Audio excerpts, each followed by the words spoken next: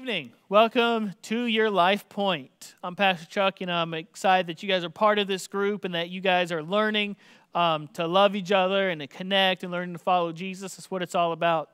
Today, we are starting a brand new series called Conversations. And in this series, we're going to look at some things that divide us and have the potential to rip us apart. And this morning, we started off by looking at the topic of offense. Offense and being offended is just part of life that we all have to deal with. Some of us get offended very easily, some of us not so much. But regardless, we're all going to deal with it at some point or another, and sometimes often.